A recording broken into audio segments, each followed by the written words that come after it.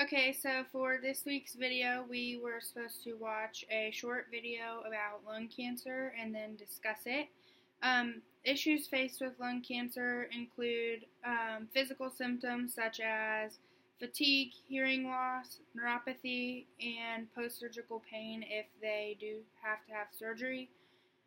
Treatments for lung cancer, people with small cell lung cancer are usually treated with radiation and chemotherapy.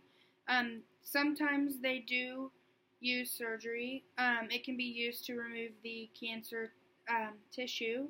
And then the prognosis for lung cancer, there is usually a 5-year survival rate for people diagnosed with cancer.